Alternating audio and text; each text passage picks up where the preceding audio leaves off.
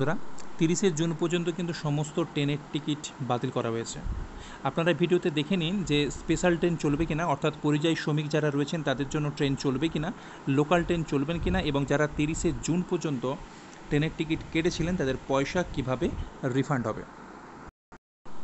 বন্ধুরা দেখুন, আগামী 30শে জুন পর্যন্ত বাতিল করা হয়েছে মেল, এক্সপ্রেস সহ সব প্যাসেঞ্জার ট্রেন, চলবে না লোকাল ট্রেনও। বৃহস্পতিবার সকালে রেল বোর্ডের তরফে বিবৃতি দিয়ে জানানো হয়েছে যারা টিকিট কেটেছিলেন তাদের টিকিটের দাম পুরো ফেরত দেওয়া হবে। জানানো হয়েছে আটকে পড়া পরিযায়ী শ্রমিকদের ফেরানোর জন্য শ্রমিক স্পেশাল ট্রেন অবশ্য চলবে।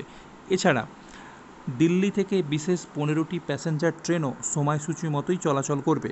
গত মাসে 94,000 বাতিল টিকিটের দাম বাবদ 1,490 টাকা যাত্রীদের ফেরত দিতে হয়েছে। লকডাউনের আগে এই টিকিটগুলি কাটা হয়েছিল। 22শে মার্চ থেকে 14ই এপ্রিলের মধ্যে টিকিটের জন্য রিফান্ড দিতে হয়েছে 830 কোটি টাকা। অত্যাবশ্যক মাসবাহী ট্রেন ছাড়া 22শে মার্চ থেকে সব ধরনের ট্রেন চলাচলই বন্ধ রয়েছে। এর মধ্যে 15টি বিশেষ ট্রেন চলাচল শুরু হয়েছে। বুধবার পর্যন্ত চলেছে 642টি শ্রমিক স্পেশাল ট্রেন।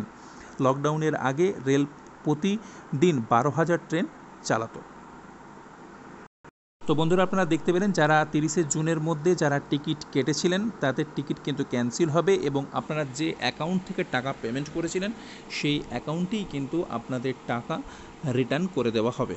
তো বন্ধুরা অবশ্যই চ্যানেলটিকে আপনারা সাবস্ক্রাইব করে নিন, লাইক করবেন, বন্ধুদের সাথে কিন্তু শেয়ার করতে ভুলবেন না। Thank you.